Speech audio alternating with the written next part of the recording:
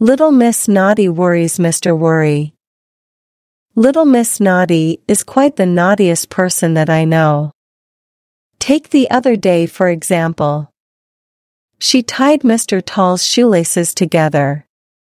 And she took Mr. Dizzy into the maze and left him there. And she joined up all the dots on Miss Dotty's house. And she even picked on the worm who lives at the bottom of her garden. I think you would have to agree that she is probably the naughtiest person you know.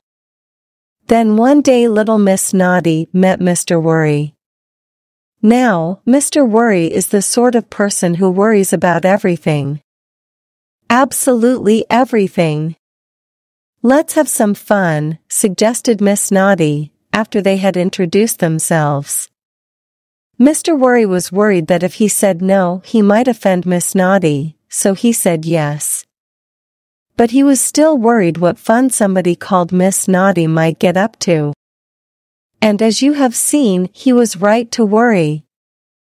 Miss Naughty led him to Mr. Tickle's house. Let's ring Mr. Tickle's doorbell and run away, she giggled.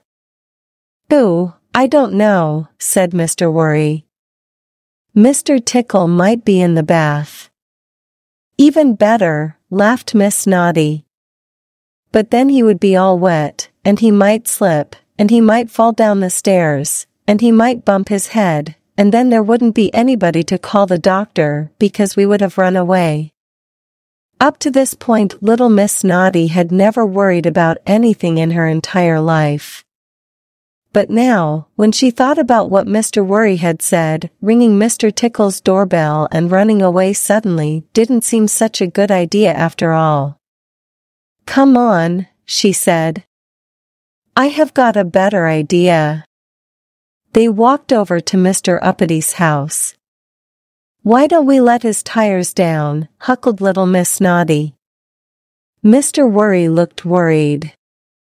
But what if Mr. Uppity didn't notice he had flat tires until he got out on the road, and then he might get stuck, and then a fire engine might come along, and it might not be able to get past, and then it couldn't put out the fire, gasped Mr. Worry.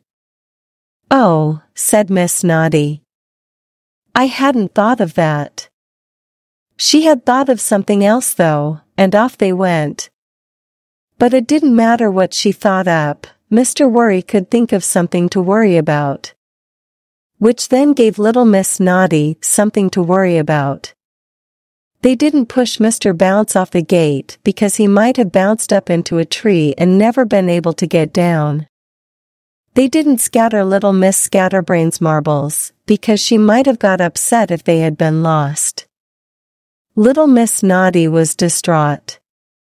All those wonderful, naughty ideas going to waste. And then she had another idea.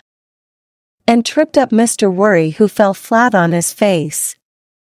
What did you do that for? Said Mr. Worry.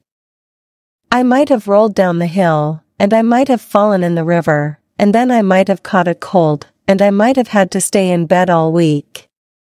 Little Miss Naughty looked at Mr. Worry.